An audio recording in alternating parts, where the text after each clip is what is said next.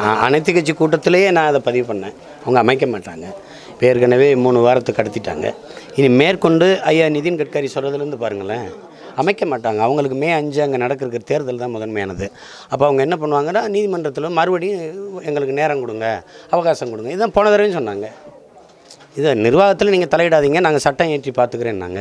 ஒரு முத்தலாக்கு எதிராக உடனடியாக ஒரு சட்ட மசோதா வரைவை கொண்டு வந்தவங்க ஏன் இந்த ஒரு தேசிய இனம், ஒரு நாடு, ஒரு அரசு தொடுத்த வழக்குது, ஒரு 8 கோடி மக்களின் பிரதிநிதித்துவத்தை பெற்ற ஒரு அரசு தொடுத்த வழக்கு, அதில் நீதிமன்றம் சொல்லுது 6 வாரத்துக்குள்ள அமைங்கன்னு. முடியாதுங்கிறாங்களே, அமைக்க மாட்டாங்க. காவேரி மேலாண்மை வாரியம் அதை பற்றி பேசுனா இங்கே பிஜேபி தோற்றுரும். இப்போ இருக்க அரசு இப்போ அடுத்த கட்டமாக என்ன உங்களுடைய வழிவகுப்பு?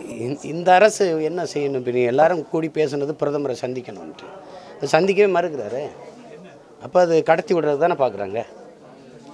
அதாவது அவங்க கர்நாடகத்தில் இருக்கிறவங்களுக்கு அது வெறும், நமக்கு அது உயிர் பிரச்சனை, அங்கே அவங்களுக்கு வெறும் அரசியல் தேர்தல் பிரச்சனை.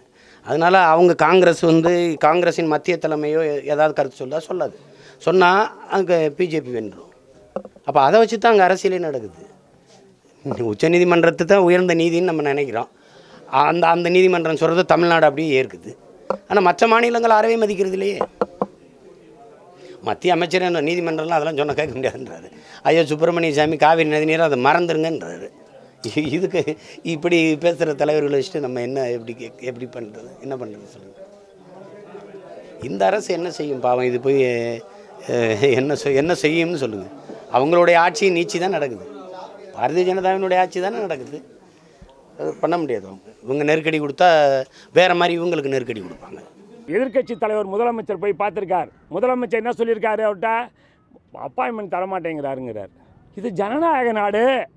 இந்த நாட்டிலே பிரதம மந்திரி முதலமைச்சரை பார்க்க வேண்டிய கடமைப்பட்டவர், தன்னுடைய குறைகளை கேட்க கடமைப்பட்டவர். பார்க்க மறுப்பது என்ற எதை காண்பிக்கிறது?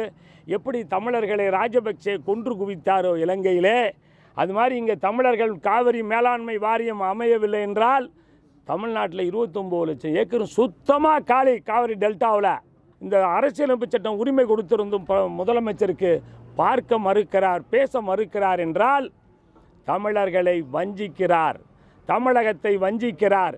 தமிழகத்தை பாலைவனமாக்கிவிட்டால் ஹைட்ரோ கார்பன் எடுக்கலாம், மீத்தேன் எடுக்கலாம், பெட்ரோல் எடுக்கலாம், வருஷத்துக்கு 10 லட்சம் கோடிக்கு மேலே லாபம் கிடைக்கும்.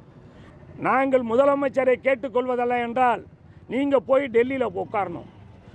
பிரதம மந்திரி வீட்டு முன்னாடியே உட்காரணும். நாங்களும் விவசாயிகள் வருகிறோம், அங்கே மறியல் செய்ய வேண்டும். இந்த நாட்டை காப்பாற்றுங்கள், தமிழ்நாட்டை காப்பாற்றுங்கள், எங்களை இந்தியாவிலிருந்து பிரித்து விடாதீர்கள், எங்களை மரபணு மாற்றப்பட்ட விதையிலிருந்து கொன்று விடாதீர்கள் என்பதற்காக போராட வேண்டும் என்றும் முதலமைச்சரை கேட்டுக்கொள்கிறோம். சட்டமன்றத்தை கூட்ட வேண்டும் என்பதும் நியாயம்தான். எப்படி இப்போ ஆந்திராவில் அங்கே நிதி தரலேன்னு அங்கே எம்பி எல்லாம் உட்காந்து போய் எல்லாம் சட்டையெல்லாம் கழட்டிக்கிட்டு நாமம் போட்டுக்கிட்டு எல்லாம் பண்ணாங்கல்ல, அது மாதிரி நம்ம எம்பிங்களும் பண்ணணும், போராட்டம் நடத்த வேண்டும். அதற்கு மதிக்கவில்லை என்றாலோ அல்லது ஒத்துக்கொள்ளவில்லை என்றாலோ ராஜினாமா பண்ணுவது நியாயம்தான்.